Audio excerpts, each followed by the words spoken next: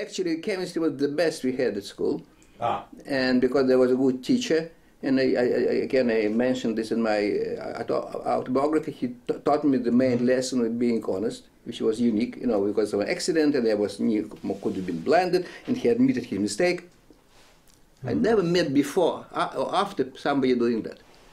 Yeah. Who just admitted what he knew. Somebody done wrong, which could have killed the child, and admitting to the child he made a mistake. Wow. And this was incredible. I took it for granted, normal behavior.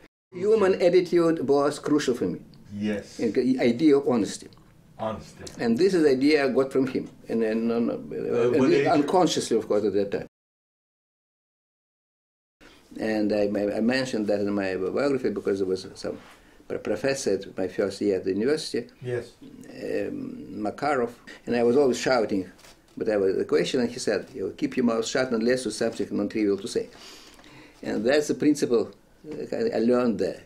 Unless you say something trivial, don't think even about that. Think something which is close to impossible, and that's a very good principle. Ah.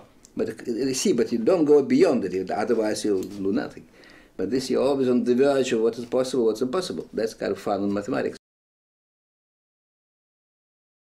So you have to observe, and you have to think, you have to think, you have to observe. It's difficult, yeah.